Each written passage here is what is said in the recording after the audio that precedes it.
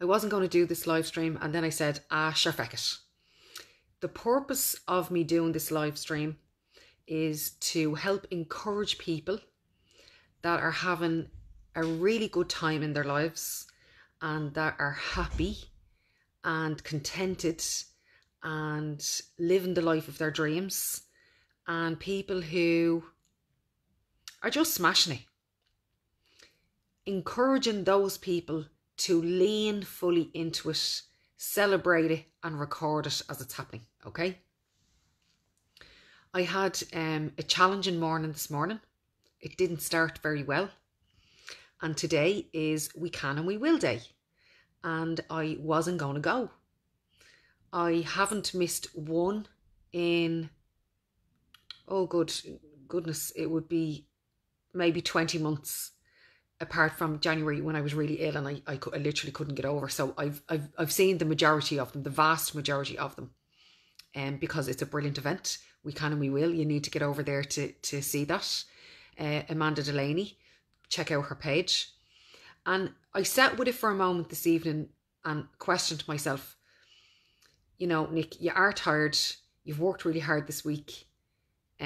Should you really be listening to your body and not going to this event? And then I thought about all of the times that Amanda has really supported me in times that are really important. And I thought about me pal Amanda being sick. She's very sick this week, and that she was digging deep and she was going to the event. I actually offered yesterday to help her because I knew she was so ill. And I sat with her for a moment and I thought about Amanda's face and I went, no, you're definitely going to the event. So as usual, Risa Champion, Gabrielle Lawler, Collins Lawler, and Barry Morta arrived over to my house for 4:15 p.m. and we take the Venga bus up to Drogheda, up to Dublin from Drogheda. And we always have great crack and it's always really good fun and it's really good company, and you always feel full up when you've spent time with people who are radiators and not drains. So the crack is 90 in the car on the way up, and we go in and I'm giving Amanda a dig out on the door. Then Ian, her husband, very kindly asked me to do the intro for Amanda, which I'd never been asked to do before. That was brilliant for me. Really, really delighted. And it's nice to be able to speak nicely about people that you admire and look up to and are good to you. So I was delighted to be able to do that. And the speakers were fantastic. The speakers were brilliant, as they always are. However, Amanda decided tonight to have a guest speaker that wasn't announced. And, you know, I know Risa Champion a long time. And to me, Risa is a very quiet person. And that's just part of her personality. So Amanda begins to speak about this person, this mystery person who is going to be speaking. And the more that she's talking, I'm kind of going, is she talking about Risa Champion? Now, Risa was sitting like 5 seats away from me, and I'd already been in the car with her all the way up to Dublin, all the way down to Dublin. And she calls her name and said, Risa is speaking. I nearly fell over with the shock of it. And I was super proud of her.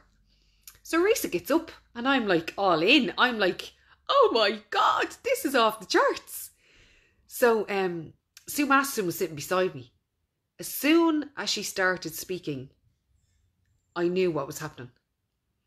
Risa Champion spoke about challenges that she's had, but her whole presentation was about her relationship with me over the last 12 months and all of the changes that she has made.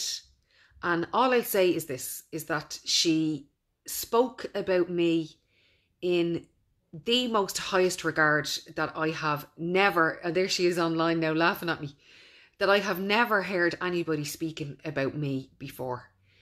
I sobbed, I cried so hard the dolphins could hear me, I slid down in the chair, and the feeling that it gave me was better than any of the awards that I have received this year.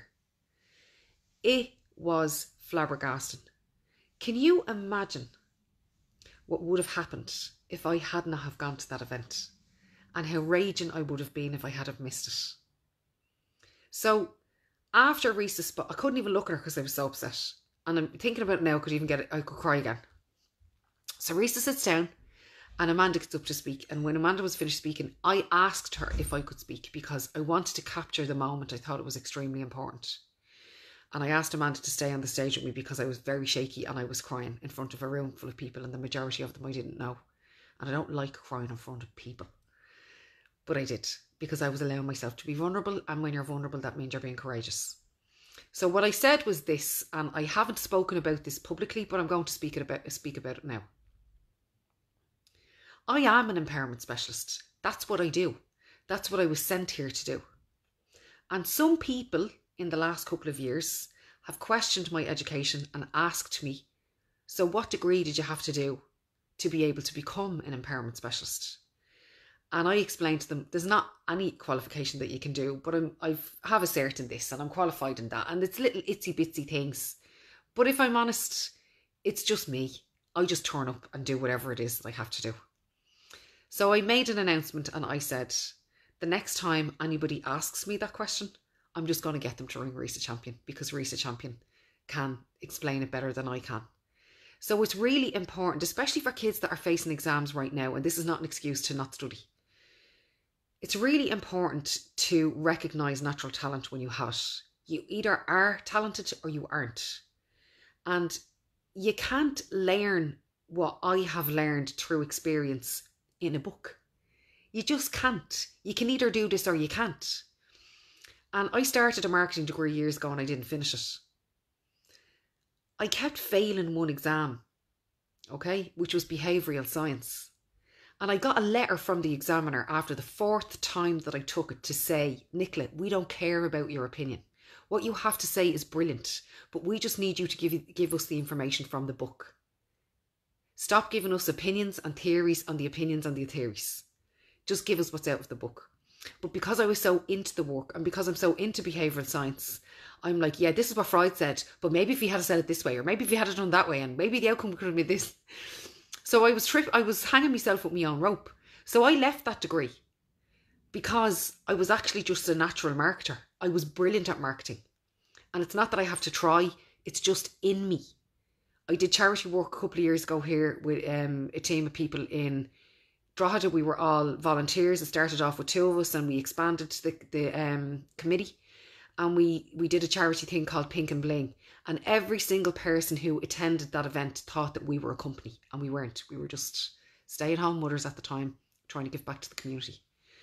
So I am leaning in to that experience tonight that happened with Risa Champion, Amanda Delaney, Sue Masterson, everybody else who was in the room. Stephen Downey was there as well. Another win for me today is that Stephen shared something with me that Stephen and I are going to share with you on the 12th of June. We're going to be doing a live stream together to discuss that. My heart just kept getting more full and more full and more full and more full. And then on the way home, now this might sound like something simple to you guys, but this literally blew my mind. Like, this day cannot get any better. Like, it just can't. Maybe it can, I don't know. But my mind is blown. On the way home in the car, I've always wanted cruise control. And I've never had cruise control in the car. And we got a new car there a little while ago. And I didn't think that I had cruise control. And Barry Morta showed me how to set up the cruise control. And I drove cruise control on the way home. Then he taught me how to answer a call in the car. Then he was trying to set up syncing my contacts from my phone into the car. Then I get a message from a client in one of the private membership groups comparing a photograph of herself from last year to this year to say how unhappy she was last year to how happy she is right now, and that she learned from the best and she wouldn't have been able to do it without me. Like, then I got a lovely message off Stephen Downey there a second ago. My daughter won an award last week with her friend for dancing. Jamie is captain in his team. He's playing for the under-14s, the 15s, the 16s. He's playing for his county. He's playing for County Louth. Neil is knocking it out of the park and work. I'm knocking it out of the park and work. I could not be any happier than what I am right now. Given that I had a really challenging morning and I was really, really upset about a particular issue, and I was going to throw in the towel and have a slumber day and get into my pyjamas and eat shite and watch stupid telly. And then I just dug deep and said, no, I'm going for this and I'm going over to spend time with all these people that I know are going to raise me up. I would have missed out on all of this amazingness. And I am absolutely chuffed I am not boasting. I am not coming from ego. I am leaning into being happy because I was unhappy for long enough and I choose happiness. And the reason why I'm sharing this story with you is because I want you to choose happiness. It is a choice. What we focus on expands. Okay? Now I can see that there's millions. Oh, here's another brilliant thing that happened. I was talking to Joe Clancy. Joe Clancy has a page, the name of it escapes me, but basically it's a charity that's set up for the children in Haiti. And there's a brilliant friend of mine I know since I'm 4 years old. Her name is Lavinia Penrose Egan. And she has a way of supporting me when I do charity work in a particular way that is really, really important. I'll just leave it there. And I asked Lavinia for help. And within an hour, I had gotten exactly what it was that I'd asked for. And I was able to send that message to Joe Clancy. I just got a message there as I'm talking from Joe Clancy. I sent him on the message to say what we asked for, we have gotten. And I know that there's another couple of brilliant things that have happened this evening, but my mind is so blown that I can't even think of them. I am really proud and honoured to be in the tribe of people that I have around me right now. I have a really strong community and I've worked really hard to build it and forge proper, strong relationships. And I urge you to do the same. Don't accept substandard for a moment. Pull up your socks and raise your standards. Because it is so worth it. Now, sorry if the camera gets a little bit wobbly for a minute. Oh, I'm just going to scroll back and read all the comments. Whoa. There's millions, yes. Literally millions of us. Okay. Risa Champion is laughing at me, as I said. Martina Keelan says, you're a legend, Nicola. It's well deserved. 40 miles to Dublin. Let me tell you a story about Martina. Martina came to see me, and I don't mind saying this because she said it publicly herself and I'm not breaking confidentiality. It took her 12 months to make an appointment. And when she got here, she said, 12 months for 40 miles. And it only took me 40 minutes. 40 miles to Dublin, or 40 miles from Dublin, and I'm here. And we got through a lot in that session and she's absolutely flying and I'm really proud of her. Sue Masterson said, you are fantastic. Sue Masterson says, Risa Champion was super tonight. She was off the charts. She was like a professional. She even had technical difficulties and she handled them like an absolute pro. I'd have lost my mind with that level of technical difficulty. And she was just fantastic. John Carney, I loved what you said. You will tell the next person to ask. Yeah. I used a bit of bad language as well, but that was in close circles. I wouldn't say stuff like that on the live stream. Caroline O'Donovan, you learn from the University of Life, Nicola. Yeah, absolutely. Risa Champion, anytime, hon. You're exceptional. I'll start crying again now. You're exceptional at what you do because of the lessons you have learned in your life. And that's absolutely true. Thank you, Risa. Risa Champion, cruise control. I lost my mind in the car over the cruise control. Barry Morta, cruise control. Sue Masterson, I'm so happy for you, Nicola E. Keneally Bryn. Amanda Delaney, I'm so proud of you. Amanda, fantastic. Anne Dunn Ellis. Hi, Anne, I haven't heard from you in ages. You're an inspirational human being. My God. I mean, lads, seriously, I fucking pinch myself. I can't believe I'm after coursing on a live stream. I pinch myself. Like, life is actually this good when you work hard. When you work hard at this, this is what happens. This is called flow. Amanda Delaney, Risa was so composed and professional. She really was. You would not have thought that it was her first time speaking in public like that. Hats off to you, Risa. You have another calling. Martina Keelan, I'm getting there, Nicola, all thanks to you and your help. So it's well worth travelling 40 miles. I'm delighted. We'll have to make up a song. So listen, I'm going to get back to Joe Clancy there and let him know what the story is. But thanks ever so much. I mean, there was 47 of you on there live watching and it's late at night. So I'm so grateful to you. Gus Bourne says, evening, hope you're well. I live too far away. This group is special, Nicola E. Keneally Bryn, and it is down to you. You're very welcome. It is absolutely my pleasure. As I always say, No matter what platform I'm speaking on, I'm creating tribes no matter where I go, and I don't want anybody ever going on their spiritual journey on their own. There is a place for you under some form of the I Am Positive Mindset umbrella somewhere along the line. So have a gorgeous evening, guys.